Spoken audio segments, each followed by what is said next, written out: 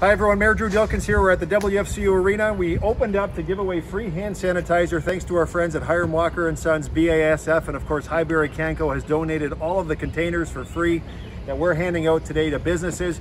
We were supposed to be open. We had 5,000 liters between 9 a.m. and 2 p.m. Michael Chandler is here managing the process. Michael, it is now 9:15.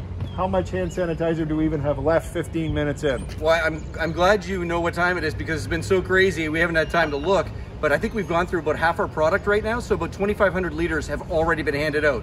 We got here a little early. Cars were waiting, so we got it started. They're lined up to the road as we speak. There's a demand. It's all for free. Thank you to Hiram Walker. Thank you to Laser Transport, Highbury Canco, BASF, and all of our city team here who've been decanting, putting it in trunks. It's really a team effort because we really are all in this together. Thanks for watching.